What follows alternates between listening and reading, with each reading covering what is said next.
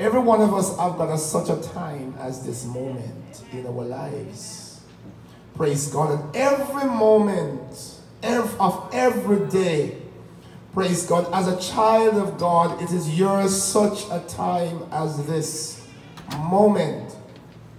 Make no sense? We sing, send some more Elijah to pray the power down. Elijah won't pray any more power down.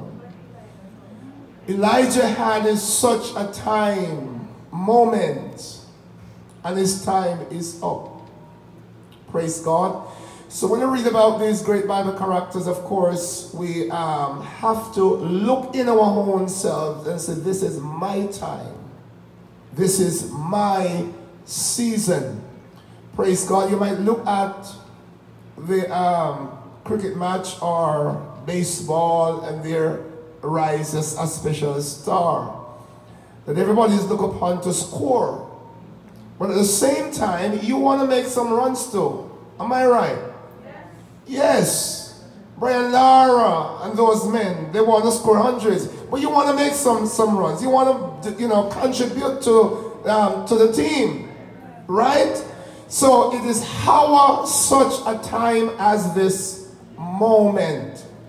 Praise God. And we must seize this moment. It's called moment of opportunity. It's our time. It's our season. Praise God. We read about these great men and women of God that is already past. Praise God. Record is made of their lives. If we should pass tomorrow, what is going to be said about us? Have you ever think about that? Every one of us need to have books. Even if it's not written with pen and paper. But our lives should be telling a story that when we are gone, long after we are gone, someone can say, that man, that woman, that boy, that girl is life. It's as if he's still alive.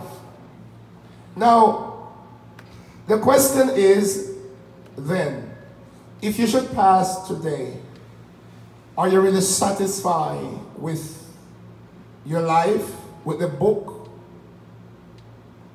that someone will read about you? Or do you think that you're going to have to change some things, change some chapters, rewrite some things, just to make sure? Because we will pass one day, right? We will pass.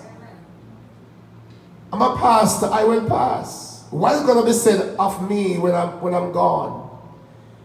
To me, it's more important even when I'm alive. Yes? Or it's just as important. Right? You read about Peter, James, John, Moses, Joshua, Esther. They're gone.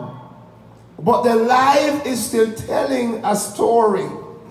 Praise God. And so I just want to encourage the people of God, whatever you do, remember it is your such a time as this. What a time. You look around in the world and you will see, you listen to news, you will hear. It's not an easy time. So it was then, so it is today. Praise God. Everything that was going on then is going on now. And if we do believe that we are comfortable or the world love us, then we better think again. Praise God. It's a difference. It's like oil and water. Once you stand for God, you will not be loved by the world. Don't expect that.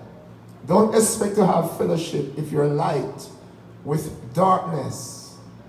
There cannot be any fellowship. Once you turn the light on, darkness will flee. And this is why it's very important that we walk in the light of His Word. And when you walk in the same light that I'm walking in, then we're going to have fellowship. Praise God, we will have fellowship. It means then if both of us cannot have fellowship, it means that one is in darkness and one is in light. Praise God. God bless you.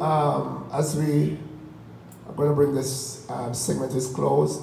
If there's any other one question anywhere, then of course you can still just stand and raise your hand and just do it at this time before I close.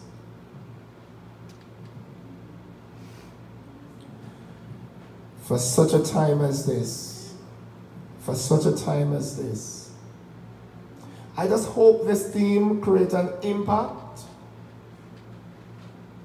on all of us, whatever age, whatever gender. It should create an impact that this is my time. Praise God, and I'm going to shine. Amen. I'm going to shine. It doesn't matter how dark it is, I'm going to shine. Amen. It doesn't matter who is falling and chipping over, I'm going to stand. Amen. Blessed be the name of the Lord. Standing doesn't mean stationary. Yes. It means action. Yes. It means what you do, what you stand for. Because if you don't stand for something, you're going to fall for anything. Amen. Amen. Right? If you don't stand for Christ likeness, anything comes along, you're going to embrace it. Praise. So you have to know what you stand for, and not just what, but why. It's very important to know why. If I should ask all of you Christians, do you know why you're a Christian? Just think about that. Do you know why you come to church? Or you just come because someone asked you to? Or someone pushed you? Or if you don't come, someone will be upset. You have to know why. Very important, you know why. So if you're standing for something, you need to know why you are standing. Make sure that you are fully persuaded in your own mind why I'm standing for God. Oh, blessed be the name of the Lord. I can tell you why I stand. You know why I stand? Because I must make heaven my home. What about you? You know why I come to church? I can tell you, because I want to make heaven my home. And whatever I do in the ministry, I'm doing it because I want to make heaven my home. Praise God. So I'm standing and I know why I'm standing. Praise God. And I know this is my such a time as this moment. And by the grace of God, I will stand. What about you? What about you?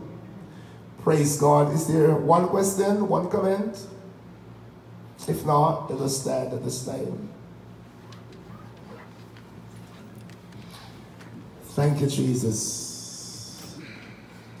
Thank you, Jesus. Thank you, Jesus. Thank you, Jesus. God is a good God. Amen. Praise God. He woke us up this morning. We are clothed and we are in our right mind. Thank you, Jesus. Even coming to church, I've seen people that is out of their mind. Amen. Hallelujah. Thank you, Jesus. Hallelujah. Hallelujah. Thank you, Jesus. Almighty I've God. seen people eating from garbage. People lying in the street, naked. People. And sometimes I wish I could just do something and a change. Well, thank God I'm clothed and I am in my right mind. And so are you. We are to be grateful. Amen. We are to be grateful. Sometimes I think some of us need to visit some infirmary, some hospital, you know,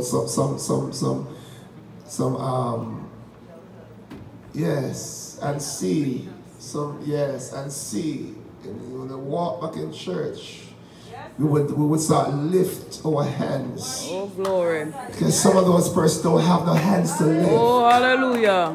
Hallelujah. Oh, mighty God. Glory to God. Hallelujah. Thank you, Jesus. We would start move our feet and magnify God, because some is just a tassel. Yes. And some would like to talk, but there is no voice. Amen. Glory to God. But look at us.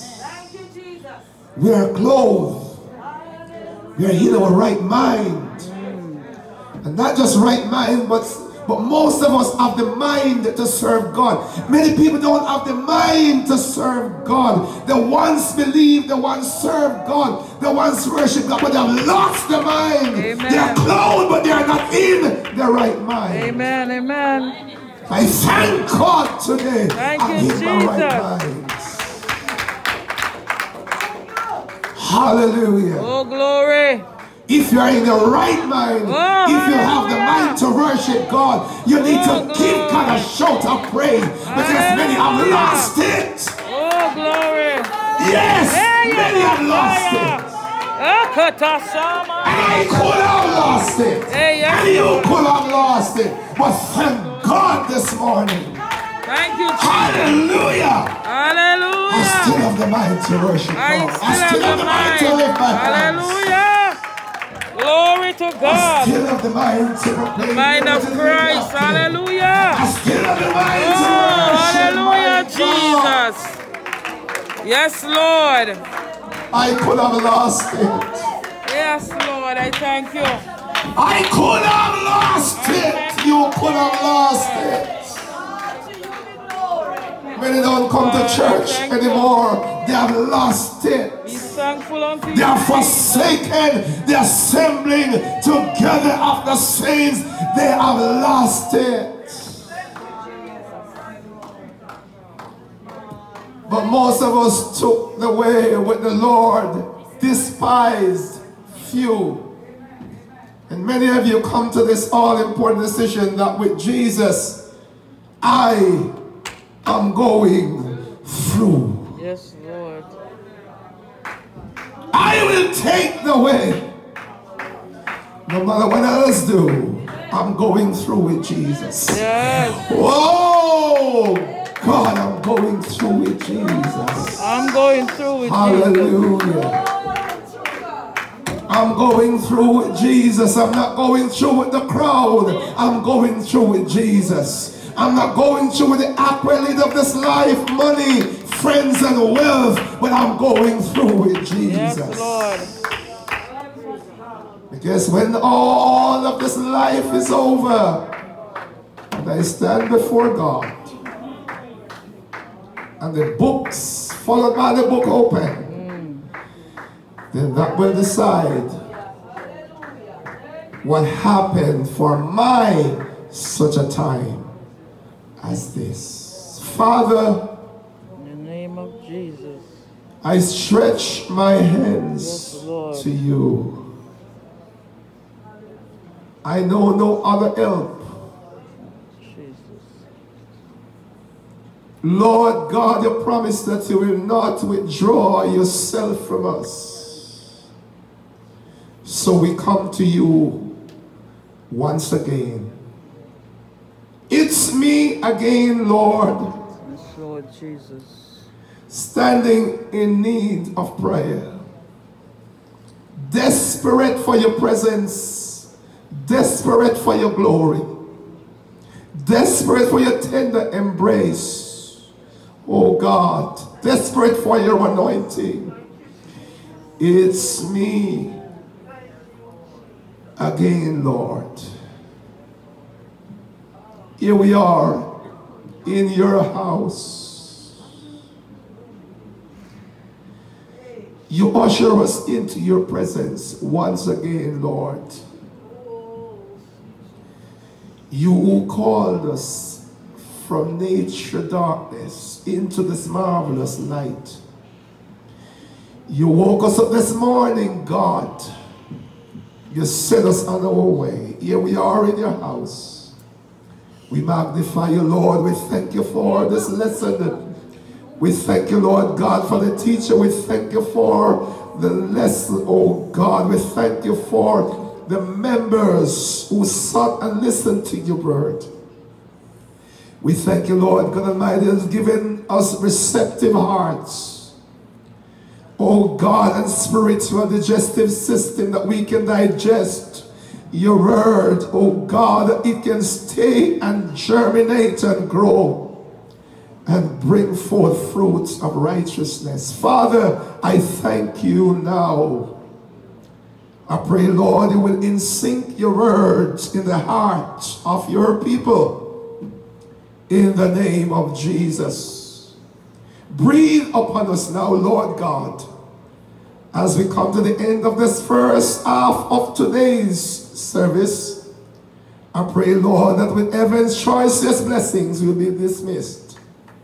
And Lord God Almighty, I pray that as we approach the second half, that your divine holy presence will come, Lord, and will saturate this place. That every heart will feel, oh God, that impact. Lord God, we want to feel your divine presence. Lord God, let something happen. Something extraordinary. Something, oh God, that only you can do. Do it again, Jesus. As we look to you, change life, change mind. In the name of Jesus, let men know that they are just but men. And you are God. We thank you now, Lord God, as we report for work, report for service. Assign us now, we pray. In the name of Jesus, we advance your thanks for all that we will receive this day. In Jesus' name. And all God people say, Amen. Amen. Blessed be the name of the Lord.